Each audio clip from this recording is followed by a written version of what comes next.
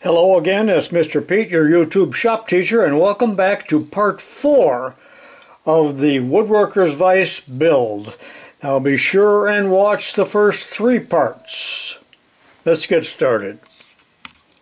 Now what I'm going to show you today is optional, and it is an addition that my buddy Ted made to the patterns, and that is this boss here that allows us to make a little pocket in there for a dog. Now the original print does not show that. As you can see here, that's the front jaw. So when he made these up, he just went ahead and made this extra boss, and I went ahead and in the extra piece here milled that out, and that's what it will look like. This is the prototype vise that Ted made up in Wisconsin, and here it is. Notice also that he put 2 slides in there, slide rods. I only made 1. So he did make several improvements or modifications. Also notice he's got the wooden jaws in there. That will be part of this video also. But there you can see a little possibly knurled nut or screw and a slot that will allow you to raise and lower the dog in that little pocket.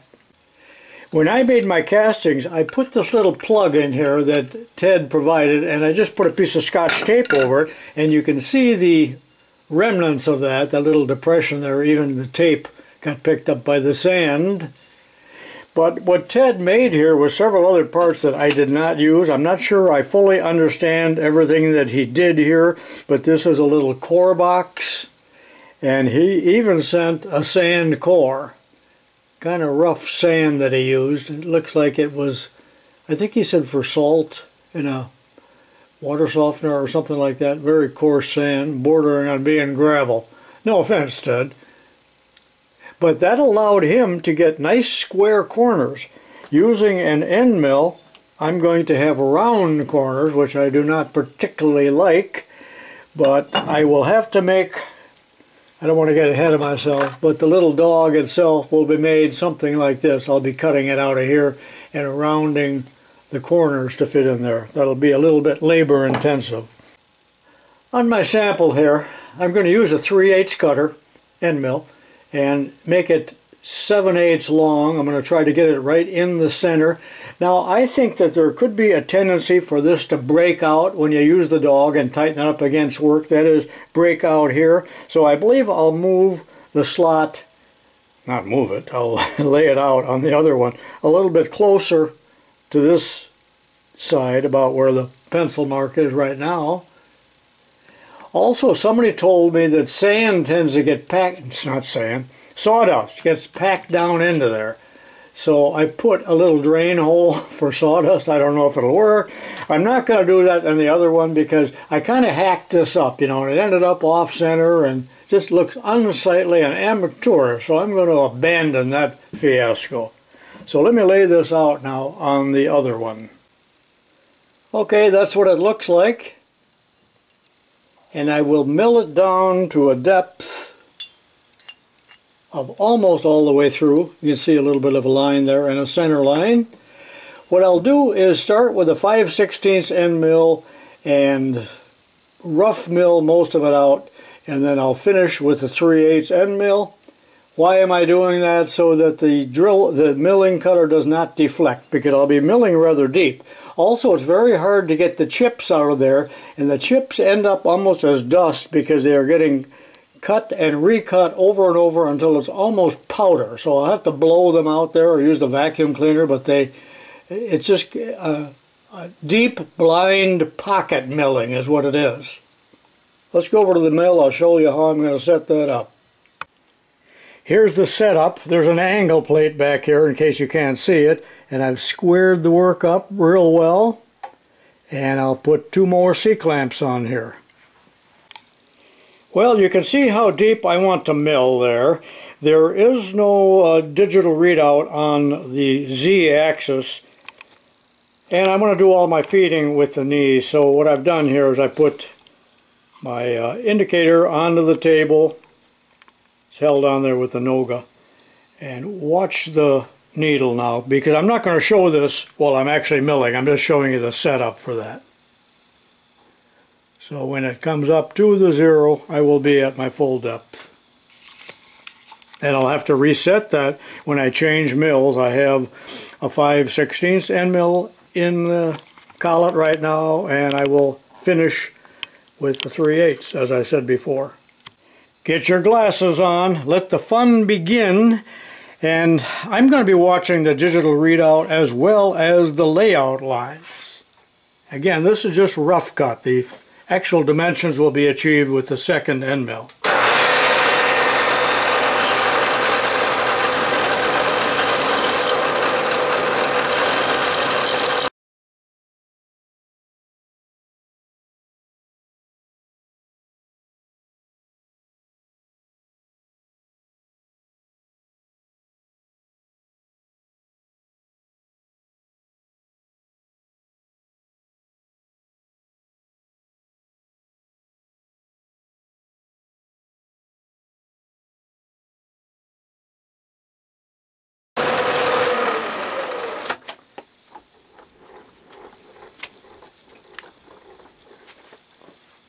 Well, there it is to that point. Now I'll go ahead and change the end mill to the 3/8 and repeat.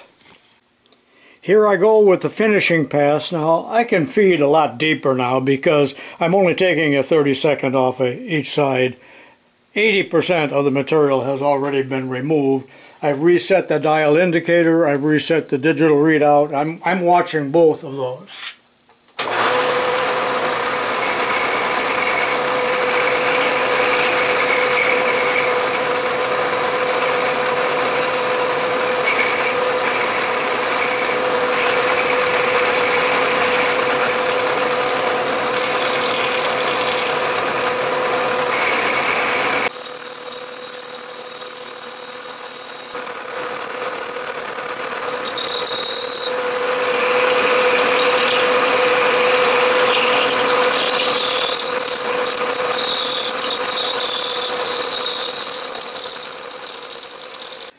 I'm making progress, but this is a lot of extra work that Ted put me through.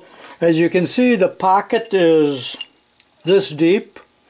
So now I need to make the dog, and this is 3/8 hot roll, and about a week ago I did this, just thinking about how I was going to do it, because I thought it would be awful nice to mill that if I had a concave milling cutter for my horizontal mill, but I did not. But you might have watched recently, let's see, Keith Rucker, as he did an edge like that. That's the ideal way, but I'm going to just use an abrasive machine, and it won't be easy. But using a 3/16 radius gauge, you can see I pretty well got it there. And I don't care if it's just a little bit sloppy in here. But now I'm going to cut it off to length. Can you see the line there? Barely. Also, it's a little bit longer than what I need right now. I'll trim that later. You notice that I do everything later? And later never comes. So, you can tell I'm getting a little wacky here, you know. Been working all day, but I laid out the radius on there, so you get an idea of what I'm going to do here. So let me go cut that off and I'll be right back. Okay, that's how I'm holding it in a machinist clamp with the narrow jaws. Lets me get in a little bit closer than any other way. It'll get too hot to touch, and I want to keep it on there square.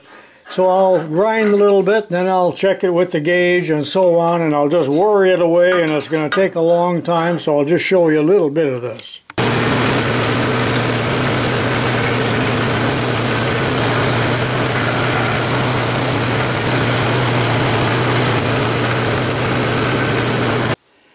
I made it good and loose so I don't have to fight it.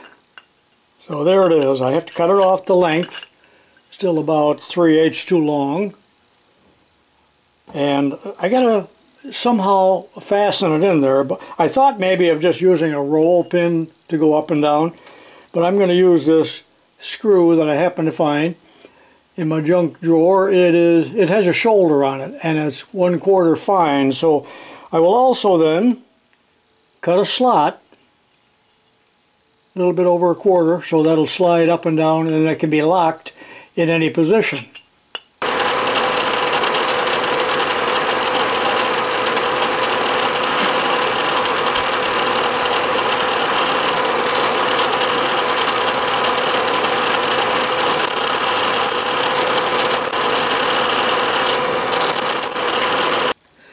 You know what I just discovered, fool that I was? This screw is too short. Fortunately, rummaging through that box, I found its brother, but it's too long. So I'll chop it off. But first, I will mark the dog and transfer punch it, drill and tap it, 1/4-28. In getting ready to drill that hole, I just had a little thought here and I'm analyzing. I have often recommended that you own 2, 3, 4, or 5 drill presses. I own 5 myself, because that way you can just move from one to the other for countersinking and counterboring and so on. But it does absolutely no good because every one is piled with junk and becomes unusable. I might as well only have one and put another shelf right here. That's a number 4 drill bit.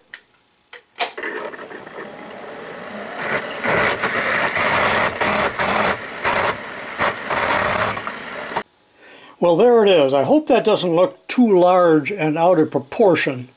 I mean the diameter of the knob. So, I'll go out to the garage and saw that off on that line, sand it a little bit, and that part is done. And you know what? Did you just hear something? Maybe not. Someone has just called me from upstairs, and you know who it is? Alex Trebek. Okay, I'll see you tomorrow. Alright, it's the next day. I'm up bright and early, and the first thing I'm going to do is get ready to paint it. Yes, I'm going to actually paint it. But before I do, I'll prime it, and then I'm going to use this Rust-Oleum gray, whatever it's called. Pewter gray is what it is. I filled this hole with Bondo, and I have to wait for that to harden and sand it a little bit, and then it's ready right away to prime. Did you know that they fill an awful lot of holes and imperfections in castings on machinery? For instance, if you strip a Bridgeport down to the bare minimum, you're going to find that they did a lot of filling, and that's why they usually have such a beautiful surface finish on them. Especially hardened machines were made, you know, it's just nicer than a Cadillac, but they did filling to get that finish over the cast iron. So next time you see this, it'll be in gray primer, and I'll probably show that to you then before I put the finish on. This will take a little longer to dry. Then I have to make wooden jaw plates and assemble the thing, and then it's about done. Okay, here's all the parts just about ready to assemble, and the finish coat of paint is on there. And these are still warm. I just baked these for 30 minutes in my wife's oven at 200 degrees to kind of harden up that paint. It was still just a little bit sticky. So I think they look pretty good. Now the next thing I want to do is to lay out and cut the wooden faces for the jaws. Okay, I searched my shop from one end to the other looking for some 1/2 inch thick maple. Well, I didn't even have any 3/4 thick. So I am settling, at least temporarily, with this piece of hardboard, which is 3/8 thick. I can't go to the store because we are being held prisoners in our home because of the pandemic, and they have violated the Bill of Rights. So I'm stuck here with this. This might just be temporary, but it's going to go on just like that. It already happened to be the right width, believe it or not. So I just have to cut it to the right length and fasten it on there, and I'm basically done. I woke up this morning, that's 3 hours ago, with a traumatic nightmare. We had lost Henry at the airport, and this is going to go to him. I think you will remember that the countersunk holes will be used with much longer screws than this to hold it to the workbench, but the other 2 tapped holes here are going to be flathead 1/4-20 machine screws, which will fasten the plate onto the casting. So I'm just going to transfer those and then drill them and countersink them to fasten this on. That's already been cut to length. I wanted just a little reveal right here.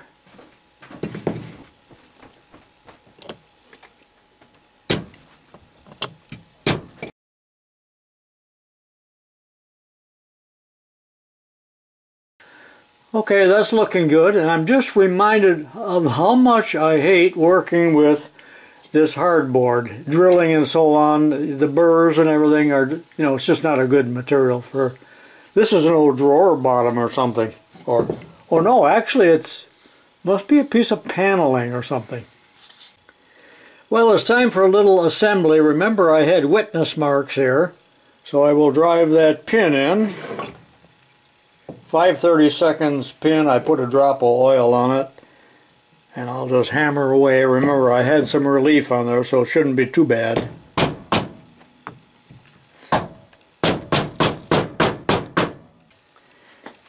I had to ream the paint out of the holes, and actually that's easier to do than to fiddle around masking them. I could stick some paper or steel wool or something in there too while I paint, but that's the way I went today.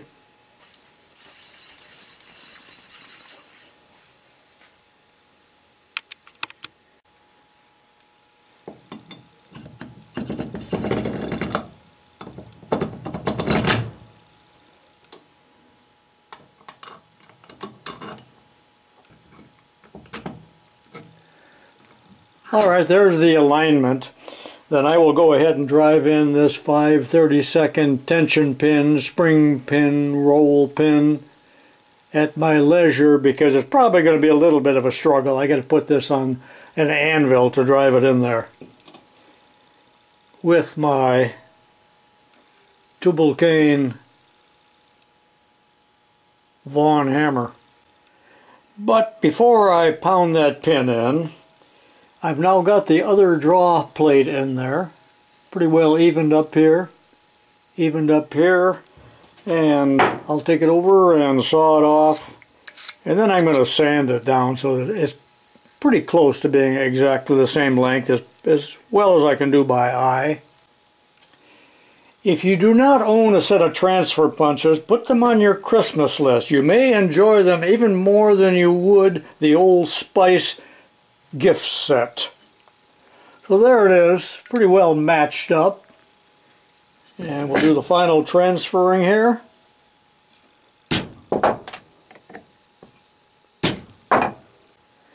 I drilled those holes all the way through, and you know, I really do not, look at the burr you get. I really do not know what size to drill for this, because wood screws just do not work very well in particle board. You know, they staple the stuff together in cheap furniture and trailer drawers and things like that. But there's no place for the wood to go, the material to go, when you drive the screw in, so it kind of swells up like you have your cheeks puffed out.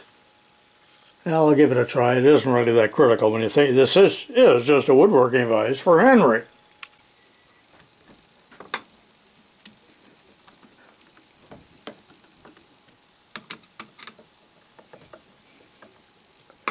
Just about done. Now I will truly drive that roll pin in there off camera. The last step in assembly is the dog. No big deal.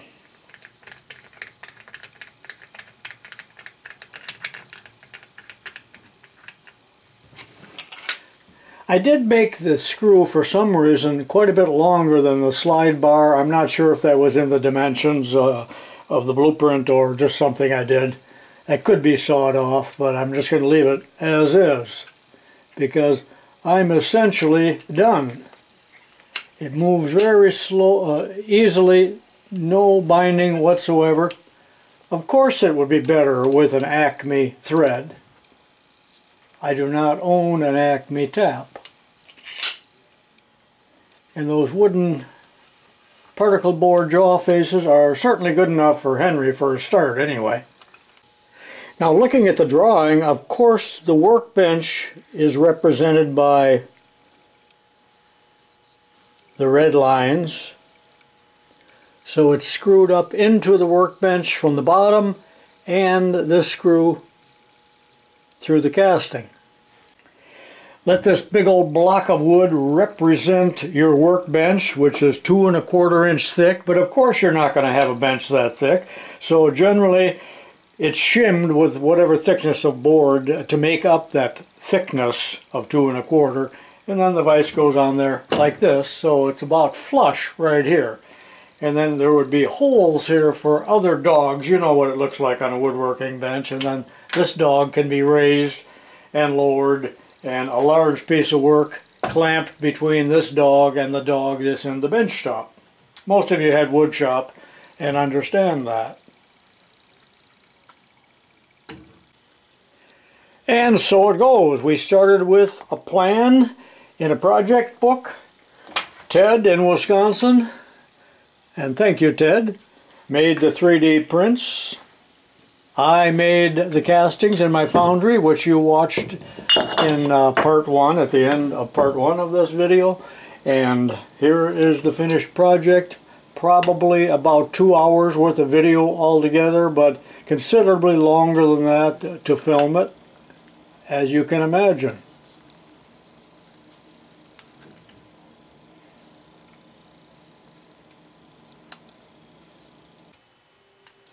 This little corner bench vise for woodworking may be the subject of a future video. Depends on if there was any interest in the video that you're watching now. Well, there it is, the completed project. It took me 4 days. Hope you enjoyed the video series.